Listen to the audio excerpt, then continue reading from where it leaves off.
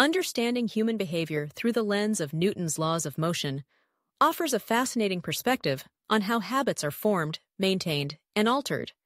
The first law of motion, which states that an object at rest stays at rest and an object in motion stays in motion unless acted upon by an external force, mirrors the nature of our habits remarkably well.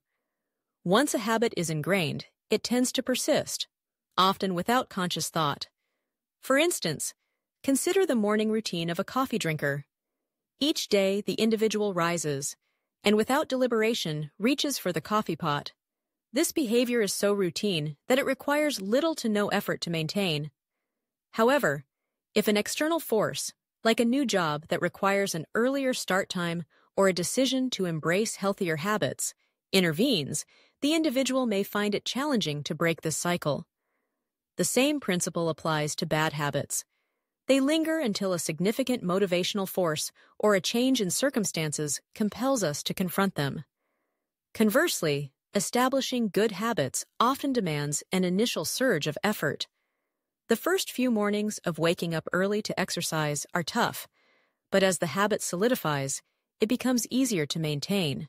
The second law of motion introduces the concept of force and mass, suggesting that the acceleration of an object depends on the force applied and its mass. In the context of habits, the mass represents how deeply entrenched a habit is in our lives. A deeply ingrained habit, such as scrolling through social media before bed, has considerable mass. Changing this behavior requires substantial force, whether that's a conscious decision to put the phone away or an external intervention like a new phone with limited capabilities. The beauty of this law lies in its encouragement of small, consistent efforts.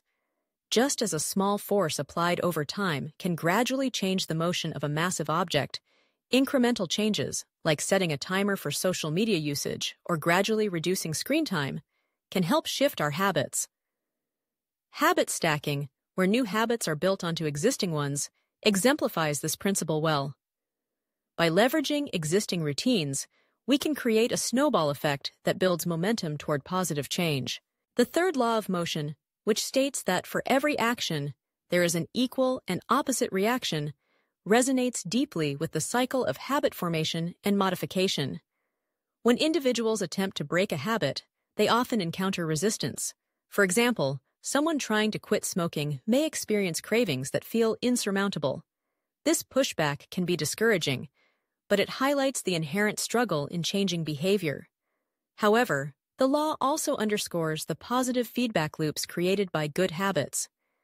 Engaging in regular exercise, for instance, often leads to increased energy and improved mood, encouraging continued participation in physical activity. On the flip side, negative habits can create a vicious cycle. Procrastination can lead to stress and anxiety, which in turn fosters further procrastination. Recognizing these feedback loops is crucial in understanding how habits can reinforce themselves, for better or worse. In conclusion, Newton's laws of motion provide a compelling framework for dissecting the complexities of human habits. By understanding the forces at play, whether they be inertia, the mass of our habits, or the reactions they provoke, we can gain insight into our behaviors. This awareness empowers us to minimize the inertia of negative habits while maximizing the momentum of positive ones. Through conscious effort and strategic interventions, we can navigate the intricate landscape of our habits, steering ourselves toward the behaviors we wish to cultivate.